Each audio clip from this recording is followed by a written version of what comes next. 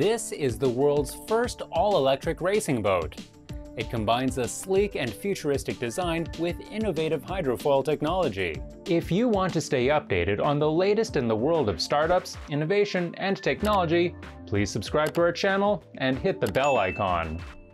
With instant torque, the racing boat will lift onto its foils above the water to reduce drag and maximize energy efficiency.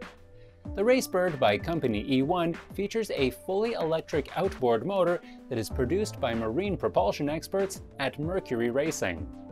The cockpit resembles that of a single-seater race car, with a steering wheel, pedals, and only enough space for one pilot. The pilots will be protected by an enclosed safety canopy, which will need to be opened when entering or exiting the boat. Behind the pilot sits the battery, which is built by Kreisel Electric and incorporates immersion cooling technologies. E1 mentions that the RaceBird is capable of reaching speeds of 50 knots. It has a peak power output of 150 kilowatts and a battery capacity of 35 kilowatt hours, or 2 full charges per race event. The RaceBird is paving the way for a new era of electric racing on water. If you like the video, please hit the like button and share the video. Let us know your thoughts on the video in the comments section below.